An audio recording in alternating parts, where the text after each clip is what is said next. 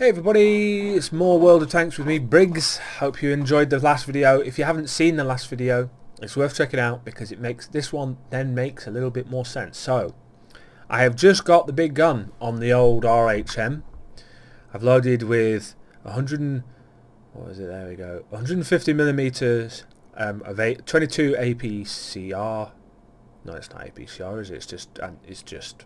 No, it's APCR. High explosives. I've got 6 of those, and I've got 2 of the gold rounds, the heat shots, whatever. Anyway, this is a defense map, or an assault. I like to call them defenses because most of the time I play this game, I'm almost certainly on defense. It just always seems to be the way. But I've got a chance now in a very decent matchmaking battle. I can now use this weapon.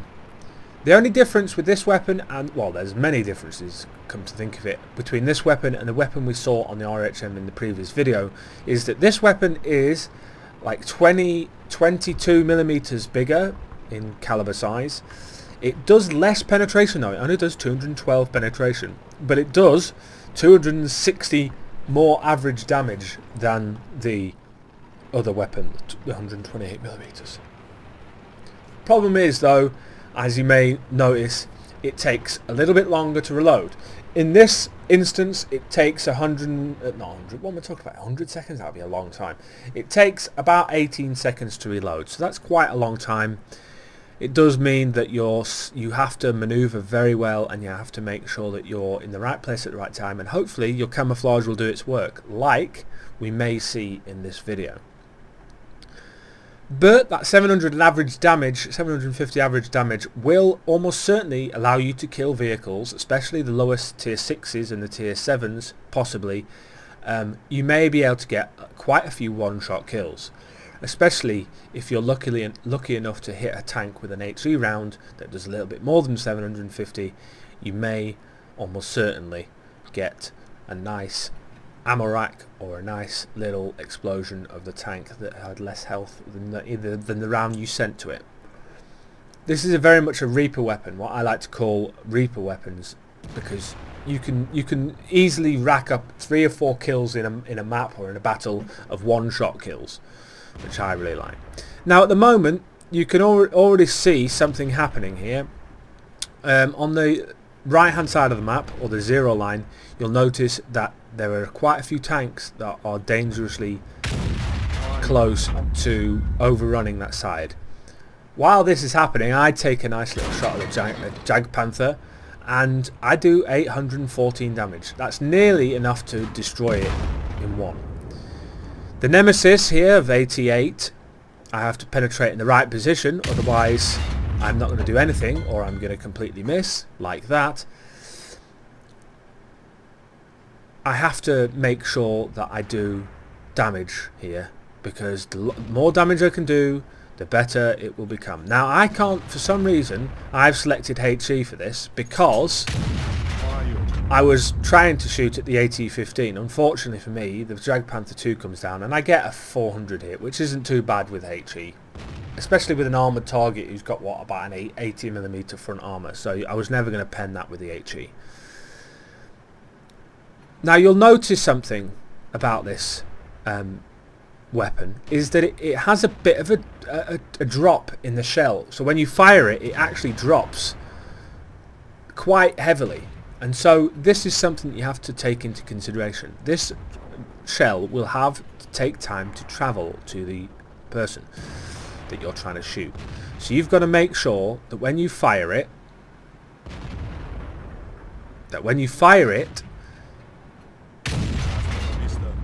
the tank is where you'll hope that the shell's going to land. Now that was a very nice little chafy kill there, because I killed him in one shot. I could have done that with HE. Doesn't matter, I'm loaded because it takes 18 seconds. I'm not going to fret over the wrong type of ammunition. I'm going to use it and get on with it. So 1650 damage, 1 kill. Things aren't looking too great on the right hand side, the 0 line. They're looking a lot better than they were, but they're still not fantastic. You've still got the T-29 over there. You've also, I think, got the Cromwell, I think, is the other tank over there. They're going to do a little bit of damage against those guys over there, but generally we're starting to notice a little bit of a nice little pattern here where things aren't going great anymore, especially the fact that the Ferdinand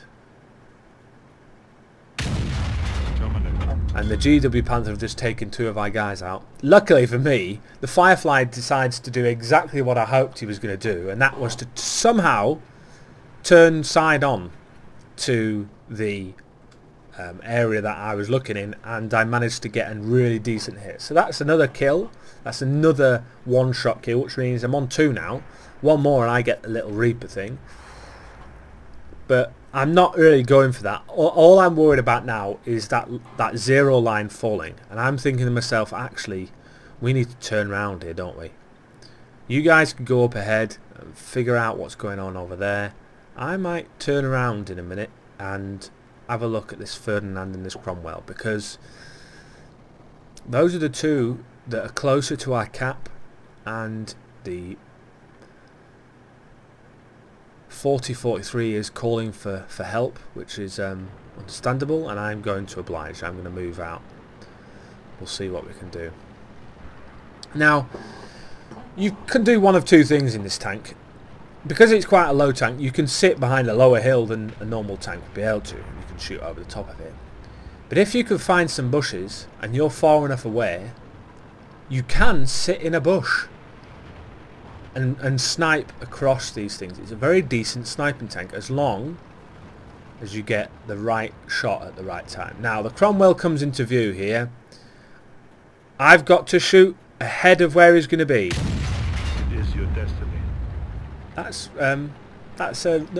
number 3, which means that's a Reaper. That's a Reaper ribbon straight away. It's not going to get to my the top. It's not going to get to the top of my good old personal best when it comes to Reaper, but we'll see what we can do. So I'm going to sit in this bush. I'm going to put my binocs on. I'm going to see if we can search and find this Ferdinand. This Ferdinand is almost certainly going to have to cap because there's only 3 minutes left. I don't think he's going to be able to find us all.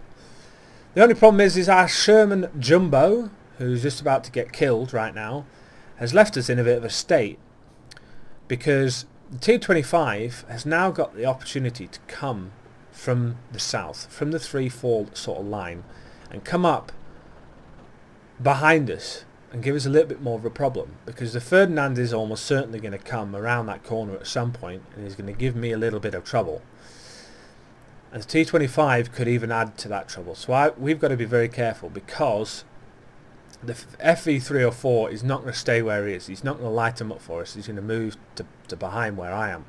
And the Tiger, unfortunately, the Tiger is not so great of a player. I'm not going to say he's a shit player, but he's not fantastic. So I'm going to move a little bit forward, get into the bushes a little bit, so I've got a little bit cover on my right hand side.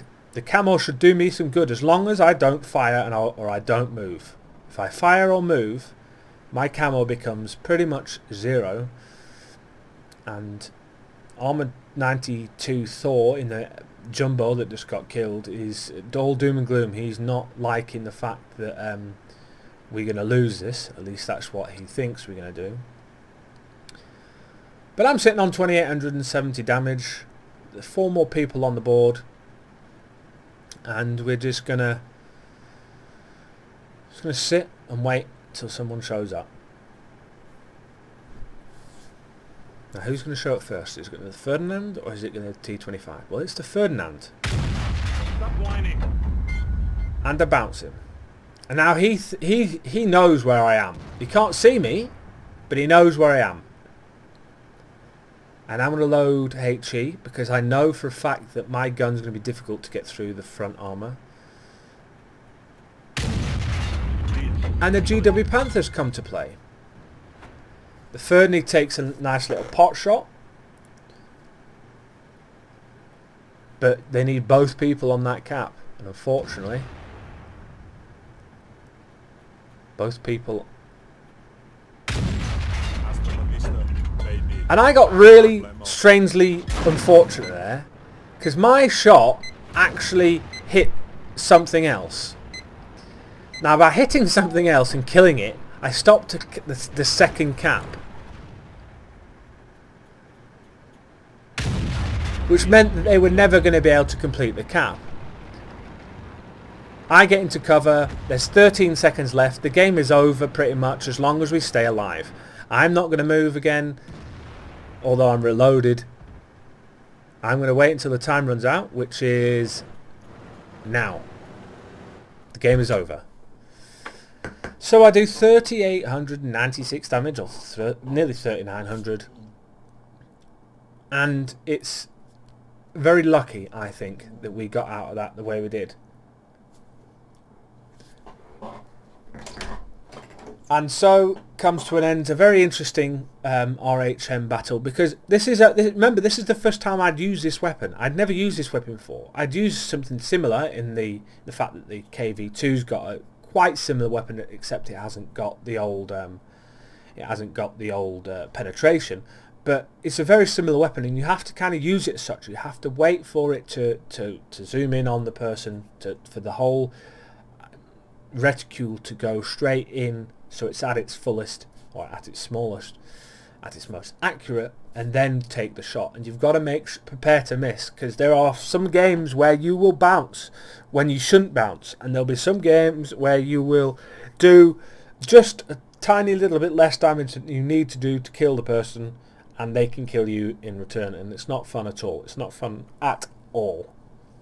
But that's what happens in World of Tanks. You get these games where you just really have no fun at all some days, and some days you have really, really good battles and you enjoy the game, and that's what you keep coming back for.